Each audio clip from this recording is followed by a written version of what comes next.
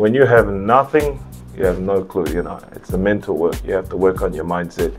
You have to keep making sure that you're listening to the right stuff so that when the opportunity arises, you're prepared and you're ready and you know what to say. So, you know, is it time for you to actually, how prepared are you? You know, if you're in a situation, how many of us get an opportunity, we sit down with people and then we balls the whole thing up? Absolutely. You know, it's time to learn, say the right stuff, get the confidence to be able to seize those opportunities and move forward.